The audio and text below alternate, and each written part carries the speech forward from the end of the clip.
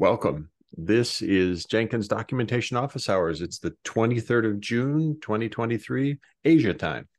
Topics on my list: Google Summer of Code, open pull requests of interest, and a possible discussion and review of Java 11 to Java 17 changes in the documentation.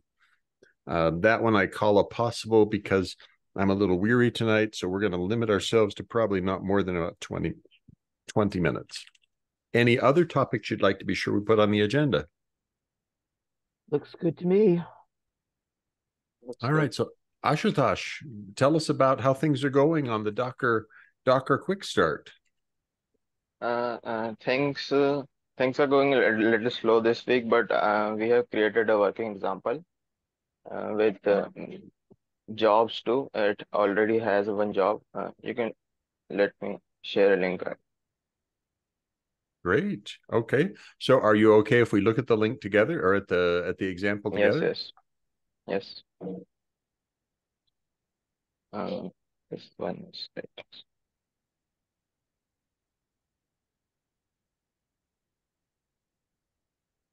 I've shared the link. Great. Okay. So here's what, all right. Experiment Docker. Okay. Yes, experimenter. Second example. 02.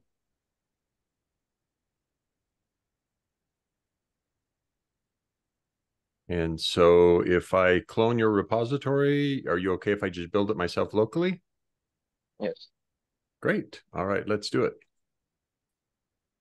There is a keygen script before right there. You can run it to generate your own keys so that for connecting Jenkins agent with controller, it generates new SSH keys every time to be secure. Okay, just a moment. Okay, oops, that would help if I give the correct clone command. There we go.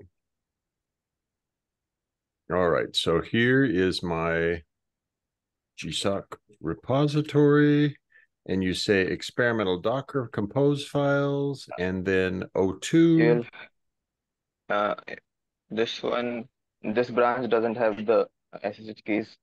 Oh, SSH okay. script is in different branch. All right. So which branch, is there a particular branch you recommend I be on? One of the pull request branches or? Yes, this one, first one, new feature one. Okay. So how about 42? Feature, yes. All right. Good. Okay. So here we are. First run the script, then Docker Compose up with D. Okay. And so it creates. Oh, good. Okay. It does it locally. So it's not putting them into my set of keys. Okay, good.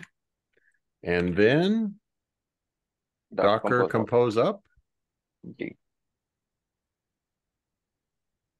And I think is that enough right there? Just Docker compose up? You can add the D option to free up the terminal later. Sorry, the -D option for what? It frees up the terminal after the containers are running. I'm sorry, I'm not. So Docker compose up minus. Oh, you're using the previous Docker Compose. You have to add slash is between Docker and Compose, I think. Oh, okay. Docker dash compose. Yes. Like that? Yes. Okay. All right. So it's building, downloading plugins. It uses a custom Docker file right now to build the image locally. Good. Well, that's an interesting choice of upgrade state. That's fun. Yeah, that's we do plan to remove afterwards. It's because of faster to make things go faster right now. Okay. So I've currently got something listening on port 8080. Let me do a quick check to see if I can interrupt it. I was trying to duplicate a bug. Just a moment. You got an error because your Port local collision. host is, Yeah, and that's no yes. shock. I knew I had a colliding service on it, so that's not a problem. I just wanted to see if my tests, okay, my tests have passed far enough that the bug I was trying to duplicate can't be duplicated. Good. So I will just go interrupt that. Okay, now let's do that compose up again. Okay, so now if I look at a Docker PS, there is an SSH agent running separately and a Jenkins controller. Okay, and did it export the port 8080? Whoops, wrong one. Home, testing -A. It did. Very nice. Okay, And the although, password admin.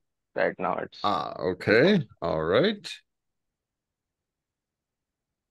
And here I am with an agent, and the So agent the has a nice. job is not configured in this branch, it's in separate branch, I think. This one was created earlier and that one was merged. So job is not here right now, but it's added in the main branch. Excellent. Okay. I have to do some of my usual experiments. So let's see what kind of agent we've actually got there. And then updates. Let's update all the plugins to latest releases and see if the updates persist across a restart. Okay, so it's restarting. I'd click the restart, and will it keep running? Should have tested that before. So you configured it with the on, what was it? Yes. On, Restart on failure. yes, thank you. Okay, restart on failure is configured. Very good. Okay, so patience. Apparently I need a faster computer. Okay, good. All right. And plugins are up to date. And Jenkins URL is empty, but I am going to configure it because I know Yeah, what it should be. And we it have an got the correct open issue. value. Oh, very good. Oh my, very impressive. Okay, so now how did it, it's inside a container, and yet it got the correct address. Very nice. That's Oh, actually in my testing, it was not getting correct address. I don't know how it did this time. okay. Well, now I am running somewhere other than localhost, right? So I connected my web browser to a fully qualified Yes, domain name. Maybe yes, you connect your web browser to localhost. yes. That's Okay, and that would do it then, because what Jenkins does is it uses the address in the web browser somehow to populate that field. Nice. Okay. we do plan to use that update wizard uh, on when we upload it in mainly. So it will, John Mark mentioned that it will solve that problem. We do Very have an good. open issue right now regarding that warning with URL.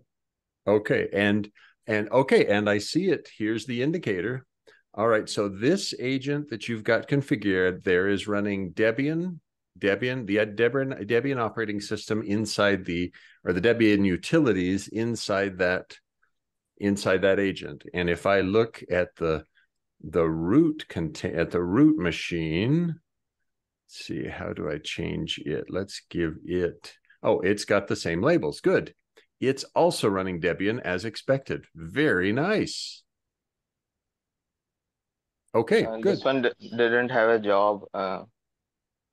You can run a job, example job to test if it's using Right. the So if I agent. create hello as a pipeline job and I go click and say, let's do this hello world, boom, build now. And if you got declarative pipeline installed, that should work.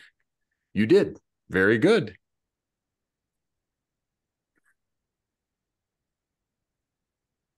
Nicely done, Ashutosh. Very nicely done. Yeah, Impressive. thank you. Uh, Okay, so now what changed here? Oh, the SSH key changed. Okay, that makes sense. So what, and your oh, good. And you chose the right SSH key form. Well done. Thank you very, very much. Yes, we did have an error with RSA. It was not working that, so we shifted to Well, ED255. and I prefer ED25519 because there are at least some voices in the security community who say it's slightly more secure, and I like it because it's much less text. That is my kind of public key, tiny little thing. And so after this, we are working on the tutorials that uses Docker, the previous Docker commands. There are four, I think. We have open issues regarding them, and right now the mid evaluation is coming, so on 6th July. So this week, I think I'll be working towards that.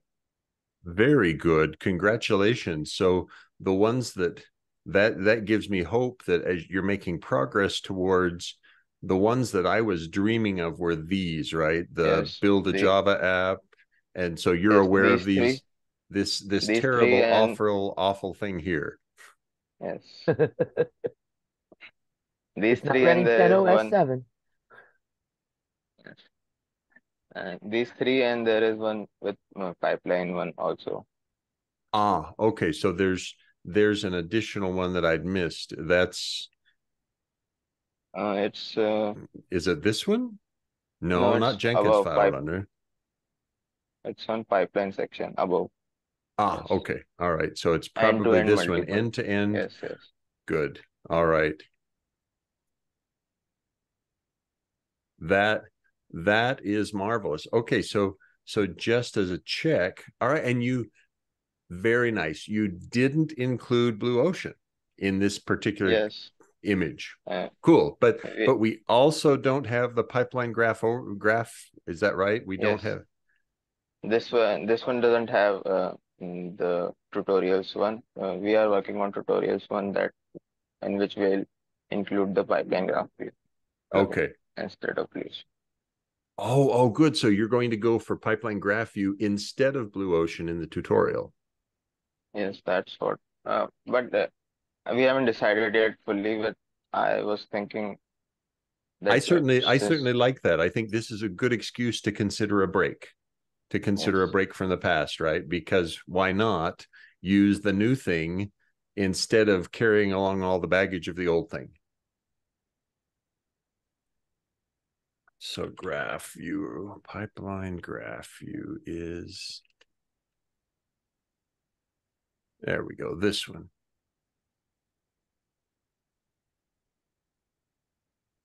That's exceptional, Ashutosh. Anything else you'd like to show us?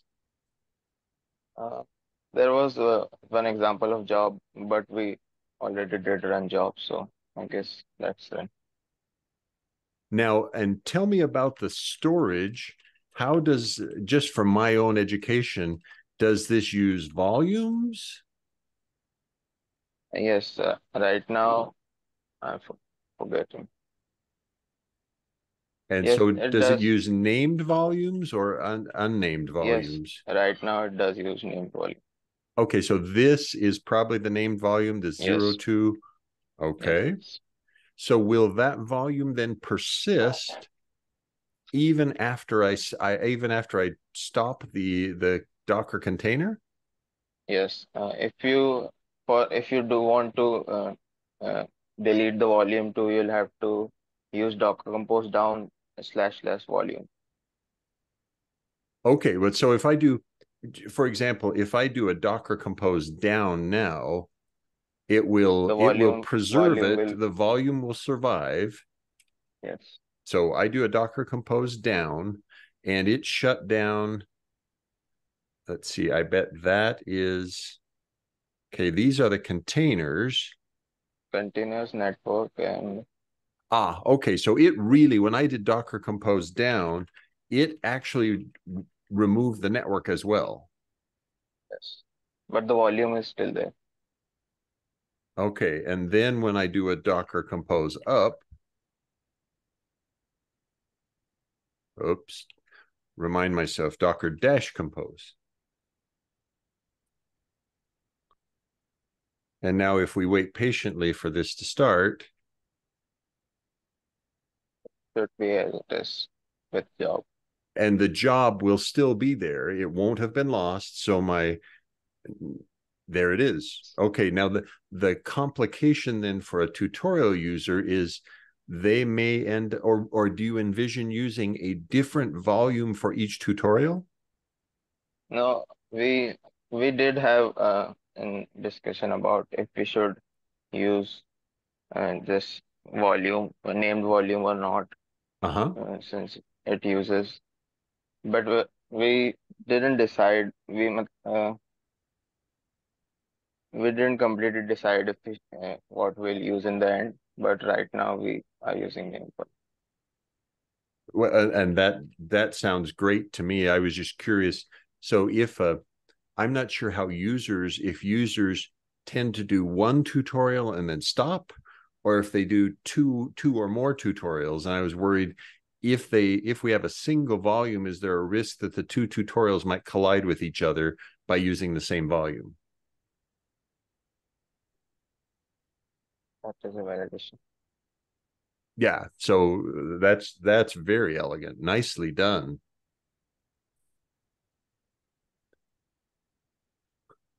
Congratulations, Ashutosh. Anything else you'd like to let me put the link to your repository here so that we've got it.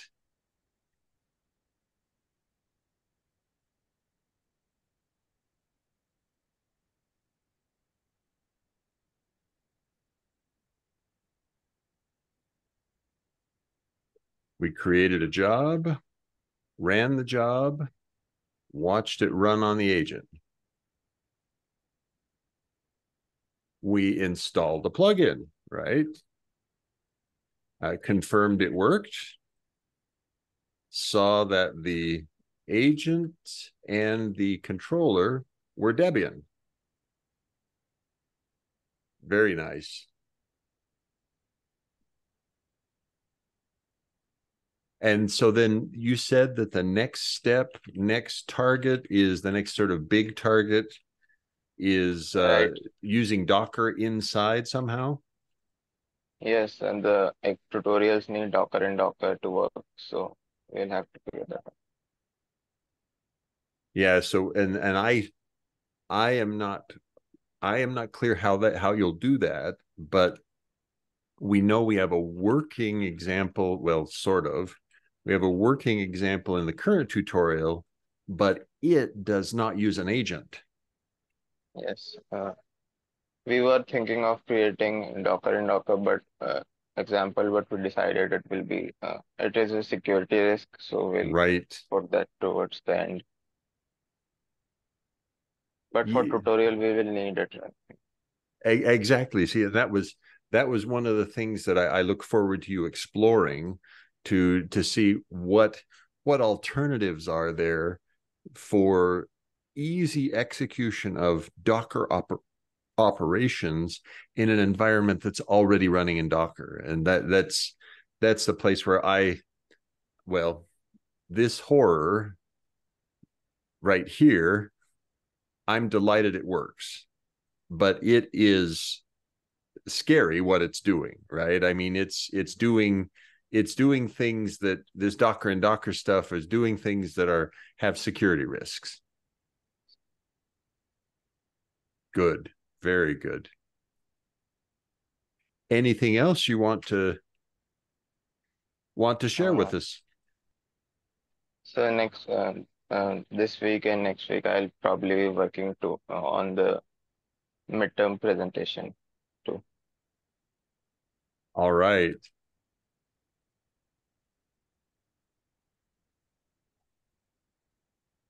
So Meg, I've got a question for you and for me then. So let's go to I want to look at the installation instructions for Yes. Docker. So installing Jenkins on Docker, if I remember correctly, it does a full Docker in Docker even here. Yes. Okay, Ashutosh, you'd already seen it. It does. Yeah. So we need the same technique here as we need in the tutorials, because this is also doing Docker and Docker, and it was doing it specifically because we wanted people to be able to use the same pattern to do this as they did tutorials. Good. Okay, great. Nice, nice. Needed by 4 tutorials and the Docker install instructions. Good. Very, very good. Anything else, Ashutosh? No, nothing else. Okay. How about we take the next topic then? I'd made myself a promise that I'd get done in about 20 minutes. We're a little over. Meg, if you're okay, I'd like to take just this one topic on the open pull requests of interest. You remember Jeffrey Chen had submitted a pull request that you had reviewed. Right. And Some old wiki stuff, right? exactly. It was a migration of 2 things, some administrating material and a best practices page. And so I started working on it last weekend, and while working on it, found that, hey, I couldn't make changes to it. So I ultimately ended up taking Jeffrey's work, but I closed the pull request. So kept all of his commits, but closed the pull request and then split it into 2 pull requests. Uh-huh. So because the original thing was targeting both administering Jenkins and best practices, the split into 2 was 1/2 for administering Jenkins and 1/2 for best practices. And the administering Jenkins piece, I felt like was well enough reviewed after your reviews and Kevin's reviews that earlier today during Doc's Office Hours Europe, I merged it. All right.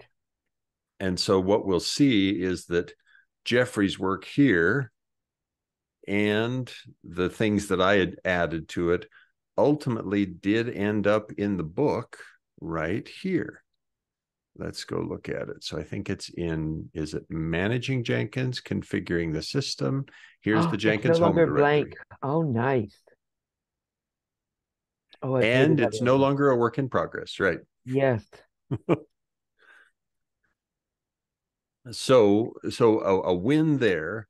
Now the next step needs more text, and that's this best practices thing, because what I feel like is recommending best practices is a dangerous statement of opinion, right? And we want to have good opinions before we go all the way. Right. So I took the text that was there and then I added a bunch of my own opinions. And of course that's dangerous, but that's what I want. And I had some places where I said, we need more words. And Kevin said, we don't. Take that out. That's junk. And my answer was, no, we really need more words there. Right. See, I have nothing against best practices if you get a disagreement. And you can say, some people recommend doing this because of this.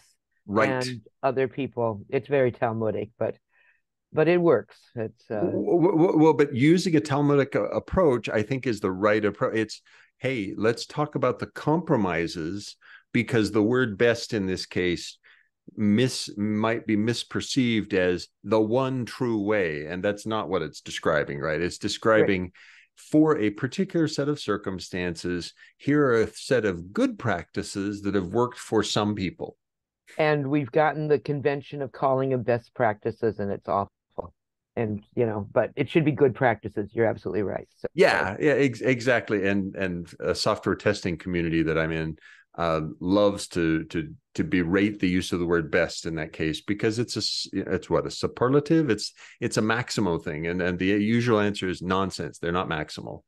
Right. But the cool thing about this one is that Darren has 4 or 5 videos that are now embedded in this.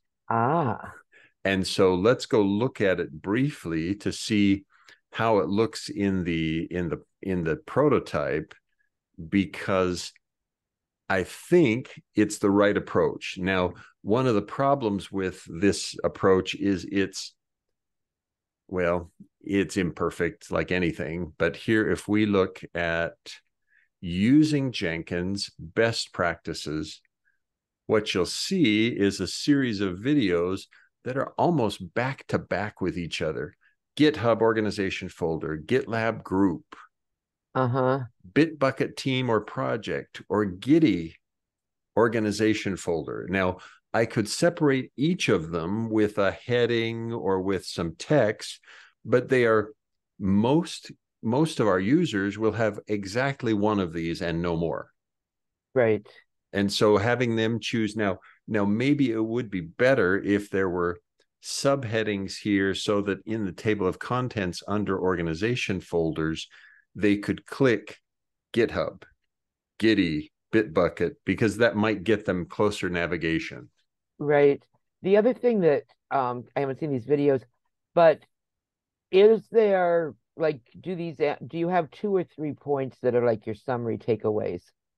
Because the problem, one of the things that bugs me with the embedded videos is it's a 20-minute video and I watched it and I liked it. And there were a couple of things. And it's like, what exactly did they say? And this does not fast forward as nicely as my TiVo does. Right. And I sit here trying to jump around. It's like, where was that gem? If there are a couple of gems that could be out there, or the other thing is summary commands that I could copy and paste. It's very hard to copy and paste out of a video. Good suggestion. And that would give us an excuse then to put headings and to put a brief 2 or 3 or 4 bullet summary of that video segment, and then same for this video segment, and same for this video segment. Good idea. Right. I like that. It's the stuff that after I've watched the video 3 times and consumed it, the stuff I want to go back to quickly and grab. Right. So what you're saying is it is far better to illustrate the hot spots with text, copyable text. Good. I like that. Okay. Yeah. Good suggestion. Now the others. Yeah, see, these were okay. Now we're really getting into Mark Waid opinion mode. And this is a dangerous world, right? But it's a good world. You go opine all you want. Right.